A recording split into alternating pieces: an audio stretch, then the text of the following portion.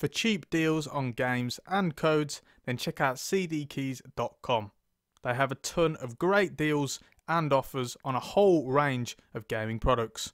Check out the affiliate link in the description to head over to their website. It's been no secret that I've been getting frustrated about Konami's lack of, well, anything productive regarding the release of Ibrox and Celtic Park into the game. I'm not the only one either.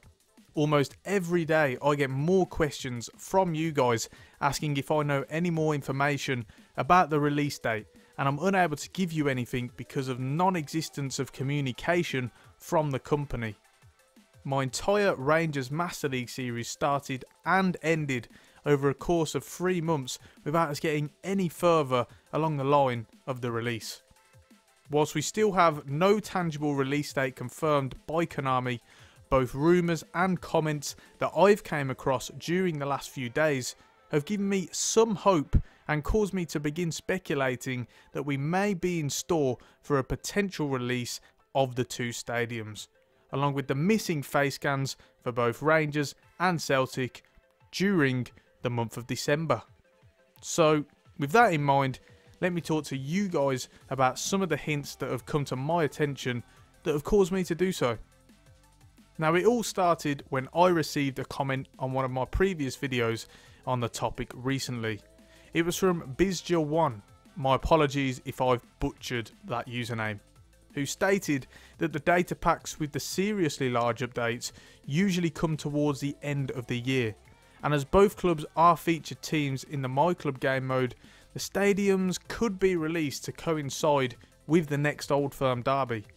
Now, this is a really good point. There is no better way to market this release than to provide the update during the build-up to an Old Firm game.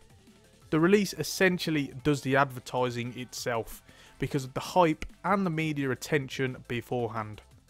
For those of you that may not know, the next Old Firm derby is set to take place at the end of December. With that in mind, you also have the added incentive of the Christmas period, and Konami of course have a calling card in the release of the stadiums and the face scans to aid their sales numbers over that Christmas period.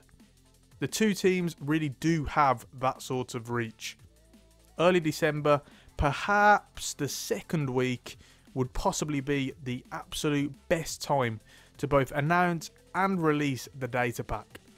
Not only would it help in-game sales, but pushing the two clubs' marketing on the game in general with this update may also help them financially via microtransactions. More people buying My Club coins sounds like their sort of incentive.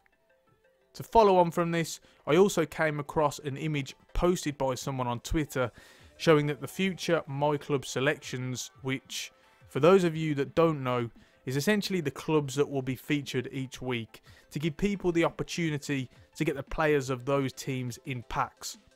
We see here that both Celtic and Rangers are on the list, which may further indicate that what we've just spoken about could be the case. Something else that came to my attention on Twitter that is perhaps far less tangible than what we've spoken about was the social media responses from Konami on questions about the stadiums. In the past, the answers were very vague, stating that there was no news on a date and that they'd simply be coming soon. However, someone brought focus on how the recent answers have been different in that they are now saying the stadiums will be released in an upcoming data pack, which, forgive me if it feels like I'm clutching at straws, but it sounds like to me from that answer that they will be in the next data pack. Previously, there were no mentions of an upcoming data pack when the social media team were answering these questions, but it's reasonable to suggest that this allusion to a future update could soon suggest that the update is around the corner. I'm sorry if I am clutching at straws here, but I think we're all just desperate to see the stadiums and the face scans in the game now. It has been over 3 months and we've already seen the likes of the Stade Louis II, the Chinese Super League and the Thai League be prioritised over these two stadiums, despite the fact that the announcement of these two licenses helped to sell a load more copies of the game than those previously mentioned additions did. It's worth bearing in mind that when the stadium's data pack is released, they probably won't be the only thing. The previous editions that I just mentioned all came as part of one data pack during October, so there is always the possibility that there will be more along with the stadiums and the face cams for the two teams. Perhaps a new league, more team licenses, who knows, but it's certainly something worth considering and hoping for it to come to fruition. The more welcome additions to the game, the better. Hopefully all of these things we've spotted really do mean that we're set for the data pack in December. One thing I do want to ask you guys is, what do you think the stadiums will be like? And in particular, do you think that on old firm fixtures, Konami will have included the feature of the away fans getting more seats than the usual away allocation?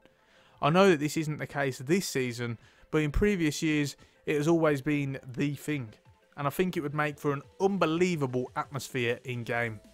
Konami are known for putting in a lot of small but really nice touches in Pro Evo that just make it that little bit sweeter of an experience. Let me know in the comments, and also let me know whether you think the stadiums will be released in December or if you think I'm clutching at straws. On that note, it's time to finish it there. Remember to leave a like on the video if you've enjoyed it, and subscribe to the channel for more regular gaming content. Don't forget to check out cdkeys.com for all of the best deals on games and codes. You can visit the website using the affiliate link in the description. Until next time guys, I'm Brom18, and I'll see you soon.